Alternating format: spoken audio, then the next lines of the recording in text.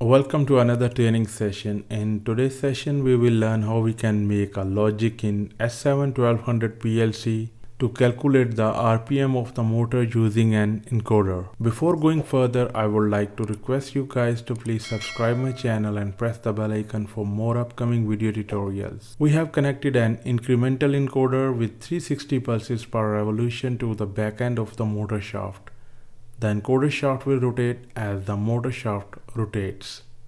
We have connected A and B phase output wire of the encoder at I0.0 and I0.1 inputs of the PLC. If you want to see the detailed video regarding the encoder connection with the S7-1200 PLC, the video link is in the description box. Now let's go to the TIA portal software and make a logic to calculate the RPM of the motor. We will create a new project in the TIA portal and select the correct part number of the CPU we have. If we open the properties of the CPU and go to the high speed counters menu, here you have total 6 counters. We will enable the high speed counter number 1. Next, set the type of the counting as the frequency. Now the high speed counter will count the number of encoder pulses in 1 second. Set the operating phase as the AB counter as we have connected A and B phase wires to the PLC. The rest of the options we can keep as it is, no need to change anything else. Next, if we scroll down, we can find the IO addresses. The address of the high speed counter number 1 is ID 1000. Next, we will go back to the main block OB1 and here we will insert the move instruction. We will move the high speed counter value from the ID 1000 to the memory MD 1000.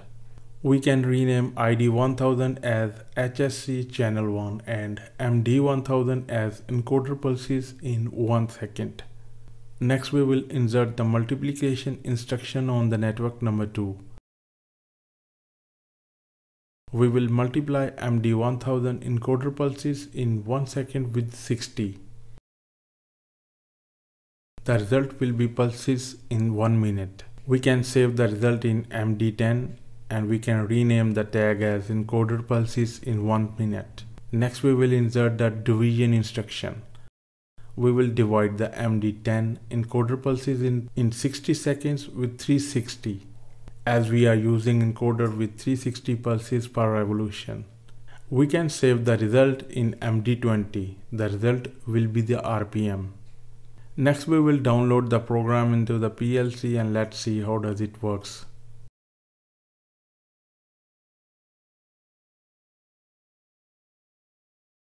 As you can see that as we start the motor, the logic starts to work and it is showing the RPM in the MD20 memory. So this is how we can make a logic in S7-1200 PLC to calculate the RPM of the motor using encoder.